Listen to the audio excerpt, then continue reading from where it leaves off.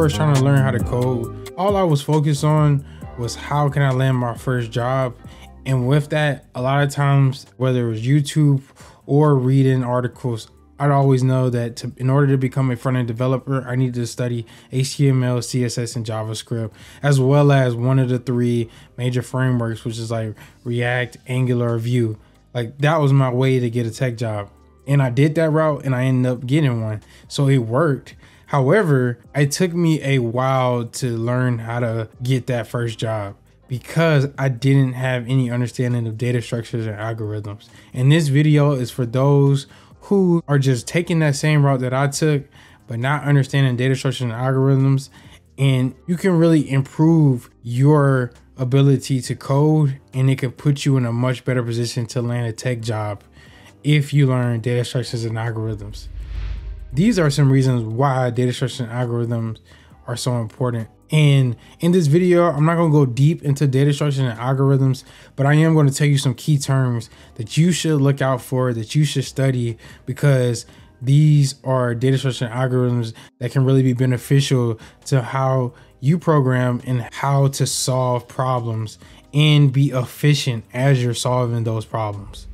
Now, I'm only going to give you all 5 sorting algorithms. These are the main ones that I've used and that I understand. And so the first 3 is the bubble sort, insertion sort, and selection sort. These are 3 elementary sorting algorithms, and they're much more, but these are the 3 that I know.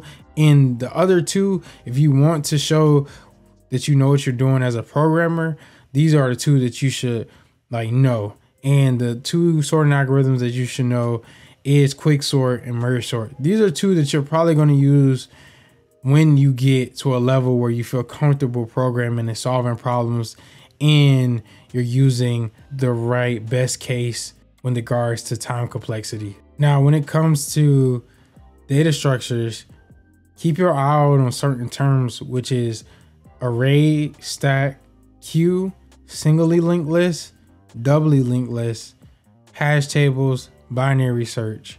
These are things that you should keep your eye out on.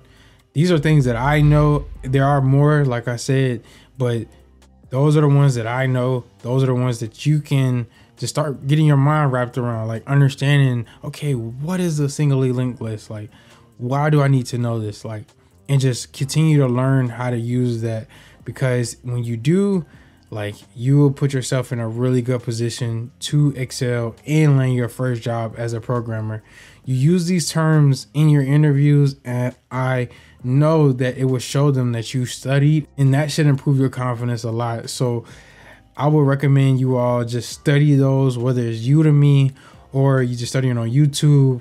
Just spend time looking up ways to learn specifically these terms that I just mentioned, because these are kind of like the elementary. These are the type of terms in medium that you should look at and that can kind of get you started in understanding them. And yes, these data structures and algorithms are going to take time, just as much time as you learn HTML, CSS, and JavaScript, as well as React or Angular and Vue. It's going to take time, just as much time learning this as it's going to take learning those, because it's complex, and that's how coding is. That's why it's not something that you should just rush and think that you're going to just make a lot of money quickly, because this stuff takes work. It takes time to understand what's going on and these formulas and these concepts, and why you're writing code in certain ways, how you can save time. Like, it takes time to understand all this, but the more that you understand, the better you will be. And then eventually the success, the money, the notoriety, the stability will come. You will understand how to succeed as a developer, and that will in turn give you much more stability in this tech industry. I hope you all enjoyed this video. Espero que tengas un buen día. Nos vemos.